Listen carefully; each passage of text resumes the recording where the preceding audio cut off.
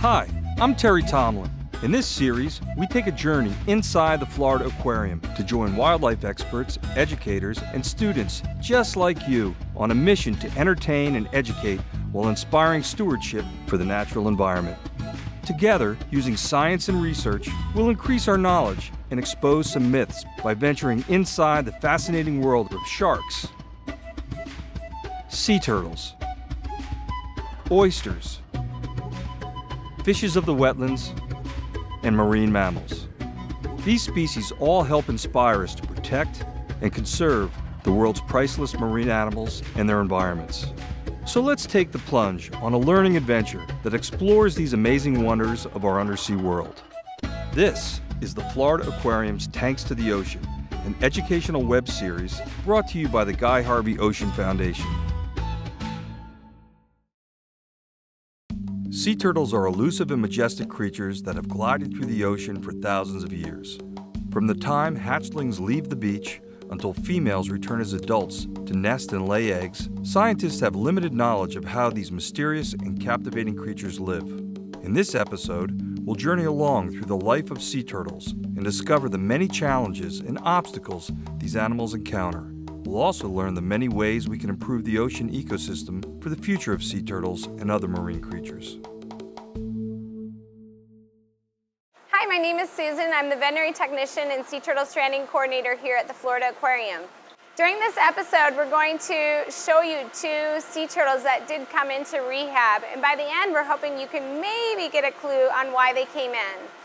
We have Tater, who is a juvenile green sea turtle, and Pistachio, who is a juvenile Kemp's Ridley sea turtle. Some of the reasons juvenile sea turtles might come into a rehab situation is because they were maybe caught on hook and line by a fisherman and have a foreign body in them, or they could have ingested a foreign body like a plastic bag out in the wild. They could also become entangled in monofilament, which is fishing line. They may also be affected by the cold weather, which is a cold sun situation. Just like you and I can be affected by the cold, so can they. And the other reason could be that they were maybe struck by a boat. Did you know that out of all 7 species of sea turtles, the flatback sea turtle hassling is the largest? Flatback sea turtles are native to Australia. Hi everybody, my name's Jay Flint. I'm an intern here at the Florida Aquarium doing research on marine turtles. There's 7 known species to occur worldwide, and they occur in all oceans of the world with the exception of the polar regions. Marine turtles are reptiles, which means that they are cold-blooded, they breathe air, so they have lungs that need to come to the surface of the water to breathe, and they also have scales. Marine turtles also lay eggs once they reach adulthood, which is about 30 years old. When it comes time for a female to lay her eggs, she hauls herself up onto the beach and chooses a site that she likes. She then starts digging an egg chamber.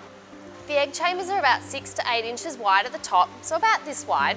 She then digs it in the shape of a light bulb, so it's sort of skinny at the top and bowls out at the bottom. Once the female's happy with the depth of that hole, she then starts laying her eggs one at a time. Depending on the species, depends on how many eggs they lay. So they could lay between 50 or 200 eggs. If you see a nesting turtle, you may see what looks like tears coming out of her eyes while she's laying her eggs. This is actually her salt glands in her eyes excreting the salt out of her system. It happens while they're in the ocean as well, it's just that because they're swimming you can't see it. Once she's laid all the eggs, she then fills in that egg chamber and returns the beach to its natural depth. This allows the eggs to incubate at a natural temperature. The sand temperature determines the sex of the eggs and also determines how long the eggs will incubate in the sand for. Incubation is about 2 months. From the time that the female exits the water, hauls herself up onto the beach, digs her egg chamber, lays her eggs, fills it all in and goes back to the water is about 60 minutes. She comes back to lay every about 2 weeks or so, and she'll go through that whole process again. She normally does this 5 to 8 times a season. Again, depending on the species. What they've found through research is that female turtles will return to the same region that they are born. This could be within 1 mile of the area or about 100 miles of the area. Peak nesting of marine turtles occurs during the summer months. So that's when people are most likely to be holidaying on the beach. So it's really important that you take in your beach furniture, your beach umbrellas and your beach toys at night. These are hazards for both hatchlings and nesting turtles and may cause the nesting turtles to turn around and not lay their eggs there that night. If you are walking the beaches here at night and you do come across a sea turtle, remember, don't use your torches or flashlights, as they're known here in America, on the beach, as this can disorientate the female turtle or the hatchlings. Another human impact of marine turtles is beach renourishment. Beach renourishment is where sand is brought into the beach and used to return the beach to a higher level than what it was at. This process can affect both nesting turtles and the hatchlings. So the nesting turtles may find the sand too hard or not of the right consistency and they won't lay their eggs, so they'll return to the water.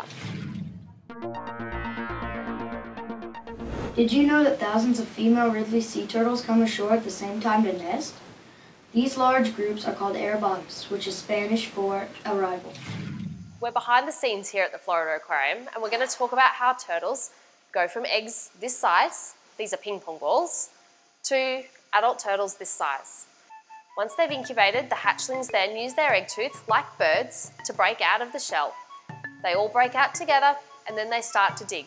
They all dig as a group and they have to dig as a group. If they don't, they may get left behind in the nest. Because they're digging at night when the sand is cold, they're actually emerging out of their nest at night time and running down the beach at night. This is one of the ways they avoid their predators, such as birds and crabs, which aren't as active on the beach at night time. As the hatchlings come out of the sand, they're orientating themselves towards the lowest, lightest point, which in a natural environment is the horizon. And in some of the built-up areas where there's houses and condominiums along the beach, that horizon is altered. And this can threaten the survival of sea turtles because instead of going to the water, they turn around and head inland. And this causes them to get lost. Only 65 to 70% of hatchlings actually make it to the water. And then once they do, they have other predators that they need to watch for, such as big fish, including sharks. Once they're out in the water, they start swimming for a couple of days non-stop, out to the sargassum weed that's floating in the water. And that's where they stay.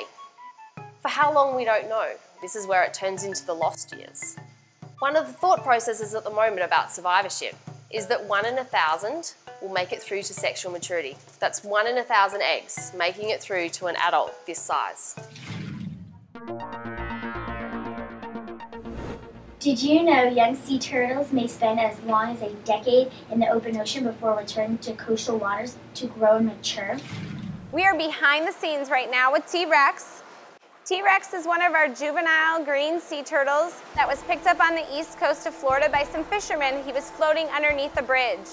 When he was picked up, they noticed that he was missing both front flippers, which we believe was due to monofilament, which is fishing line, entangled around both front flippers. Juvenile green sea turtles mainly feed in mangrove areas and seagrass beds. Other sea turtle species will be found in these areas as well, eating invertebrates such as crabs and shrimp. And the reason why sea turtles come into rehab, sometimes we just don't know. And if that is the case, then we have lots of equipment that can help us try to determine that. We're able to do blood work to find out what their white cells and their red blood cells look like. We're able to also do x-rays to look for some of those foreign bodies to see if there's any issues going on internally. Sometimes we may still not know what's going on with this animal, and we may partner with a specialty clinic or even a human hospital to help us determine what's going on with that animal. The sea turtle's top shell is called the carapace, and on the carapace they have their vertebra, which is their backbone that runs in it. Their lungs are also attached, so they're unable to survive without this. On top of the carapace, they have scutes that also protect them.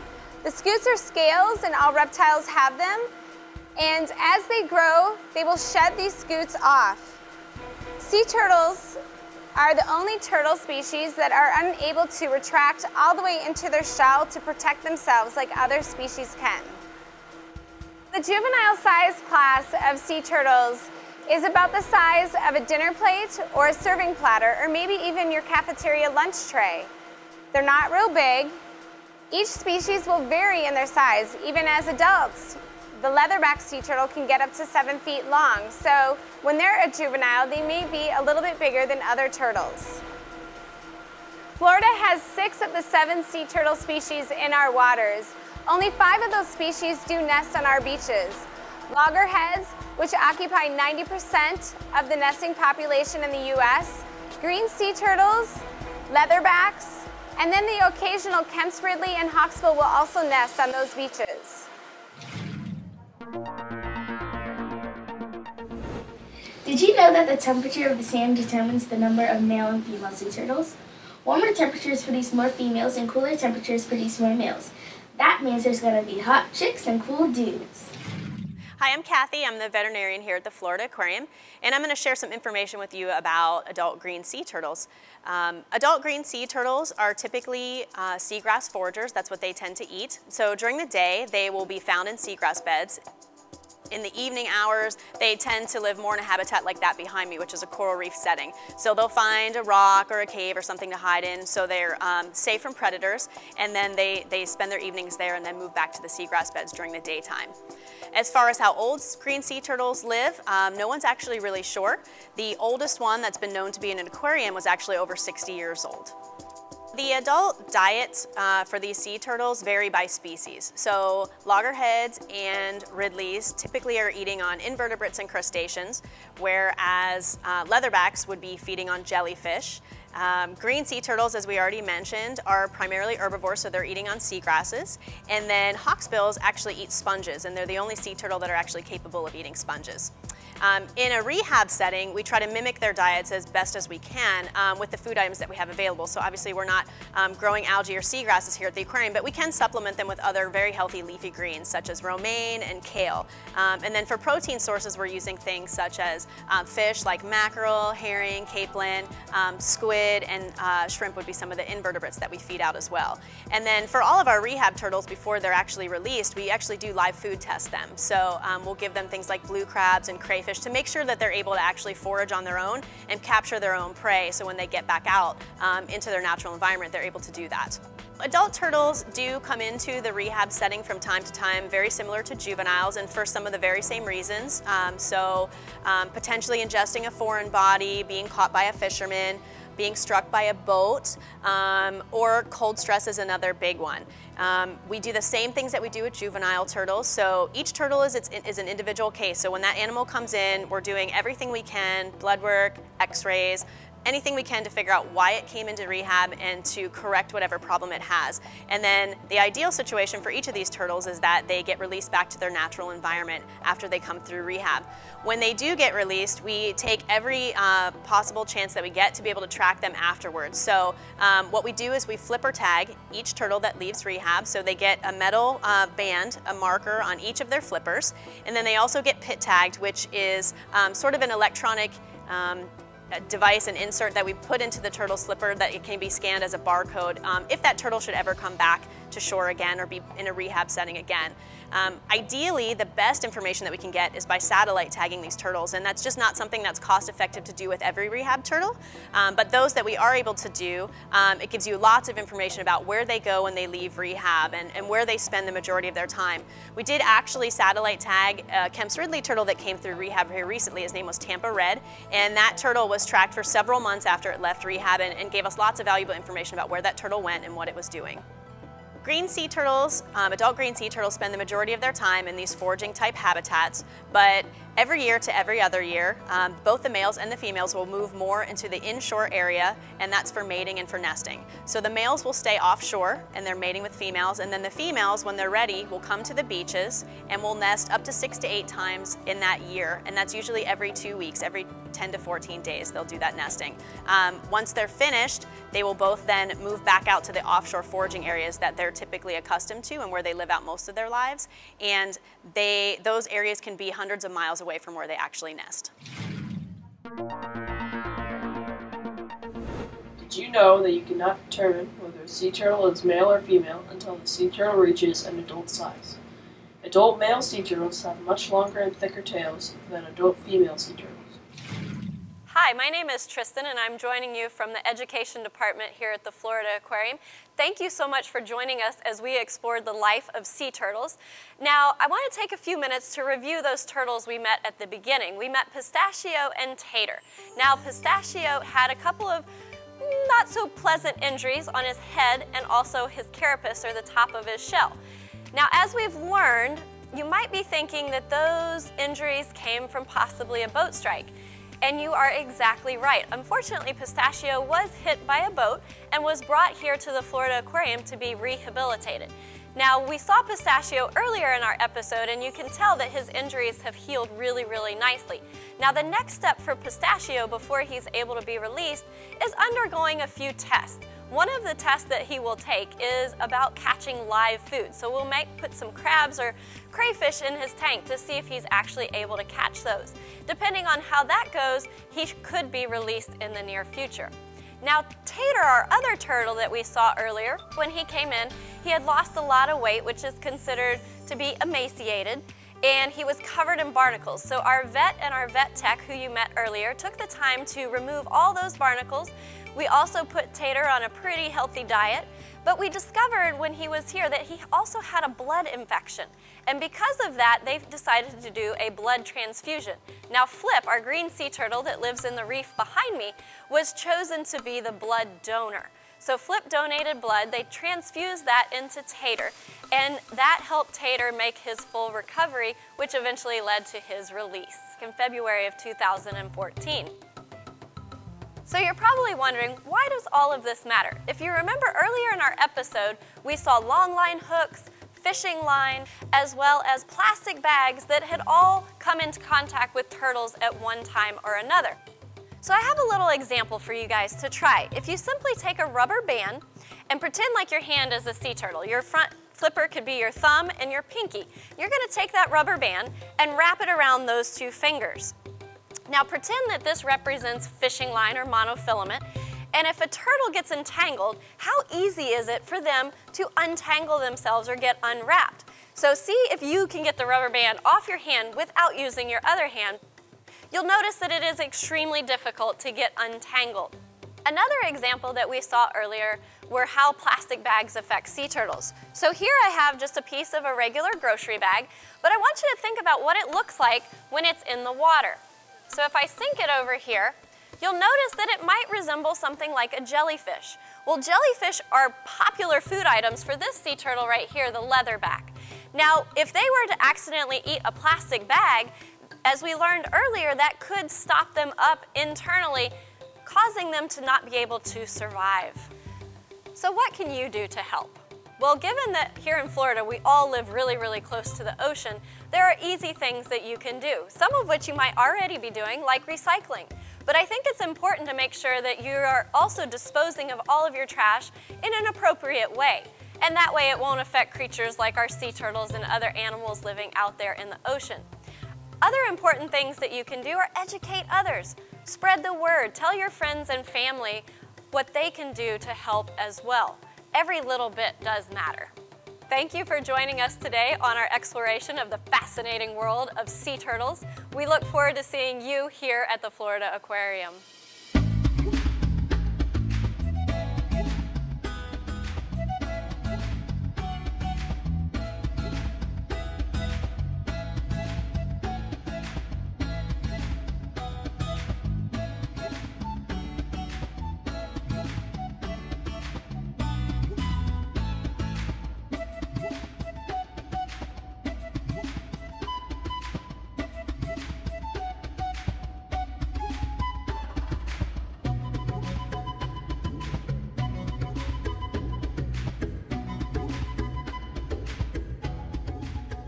This series is presented by the Florida Aquarium with generous support from the Harvey Ocean Foundation.